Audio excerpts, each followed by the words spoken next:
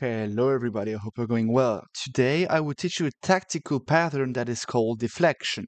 So what is deflection? Deflection is when there is a piece which is actually defending something, and instead of eliminating the piece, we are disconnecting the piece that is defending something with the piece that we want to take.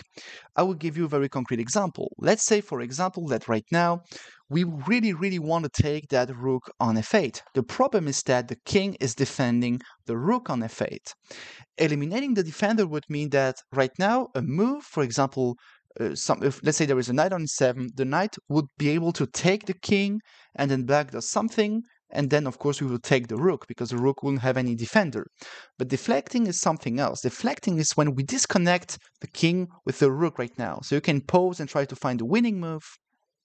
So the winning move is actually, very easy once we understand the idea. The move is actually bishop h7 because it would be check, and if the king takes the bishop, we get the rook. Bam, bam, and then of course we grab the rook.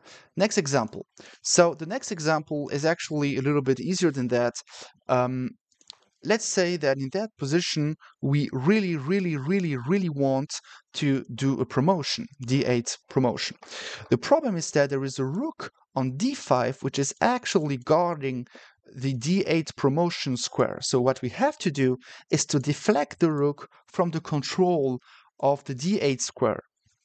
Once we understand who is the piece to deflect and we understand what we want to achieve, for example, d8 queen, we find the move. So pose and try to find a move. Okay, so the winning move is actually something very magical, rook g5, because if the rook takes the rook, like we see, there is just d8 queen, and the rook isn't protecting, the d8 square anymore. And now we can just grab the rook. And this is just easy peasy winning. Another example. Let's say that in that position, we are better. Let's say we are better. The thing that we really want to do is eventually using the fact that we have, more pawns on the king's side. For example, we have a pawn on f6, which is attacking one of the squares nearby the black king. Now, since the pawn is attacking one of the squares, we really want another pieces to eventually attack the g7 pawn. So let's say we see that we want queen g4 attacking the g7 pawn with checkmate. The problem is that the queen can potentially take the queen. So let's say we think about rook e8 first, black takes back, and then we go queen g4. The problem is that there is queen f8 and there is no more attack. So I see that I try to deflect the queen from d7 to e8 to play queen g4, but it didn't help us. Oh, but wait, I see that the queen is also defending the rook, and not only the g4 square. So once I understand that after queen g4, queen takes g4, I have rook takes rook with checkmate. So that is why queen g4 is the best move. We are threatening the g7 pawn, so black has to do something about it, and if black takes our queen, we will take the rook. For example, g6, and we take the queen right now. Again, if black had taken like that, we would be able to just take the rook for free.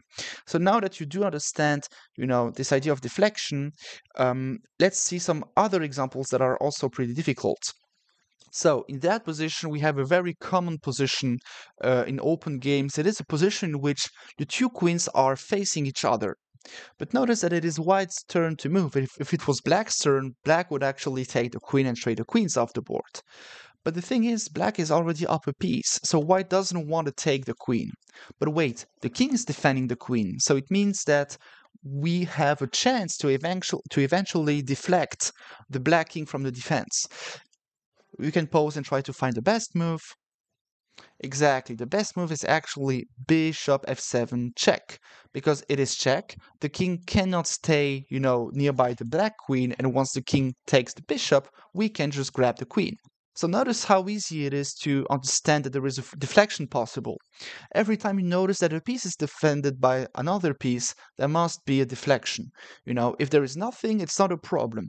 But once you see that two pieces are defending each other, look at deflections, and of course look for eliminating the defender type of stuff. Okay, now in that position, I do see that I have a rook and a queen on the h file. So, since I'm attacking the h7 square, the question is, what is stopping me from going for a checkmate? I see that the queen on e7 is guarding the h7 square. Okay, so what can I do? Taking on g6 is dubious. The rook can just take my queen. But I also do see that I have another rook on f1. So let's look for checks. I see that queen h7 isn't doing anything. This is not doing anything either. I see that if I go queen f8, the black queen can just take the queen, and then I have to take back. The king takes, and I just have a rook against two rooks and a bishop, so it's definitely losing. But wait, I see that the queen is not only defending the h7 square, but also the f8 square. The question is, can I deflect the queen from the defense of the f8 square? No, because if queen h7, queen takes, there is no more rook f8 checkmate. Black can just take the rook. But it works the way around. Boom, rook f8. I'm going for a check. Black has to take it. And then, of course, queen h7, checkmate. So notice that once you do understand the pattern, you can actually find this type of moves everywhere. You just have to look for them. Once you know that it exists, you can just use that. If you have any more questions about anything, just let me know in the comment section. It was a very high pleasure to answer your questions. Subscribe to the channel. Like always, support the channel by sharing, liking, and telling me in the comment section what is good, what is not good. Hopefully, you will find joy in this YouTube channel. Thank you very much. See you in the future.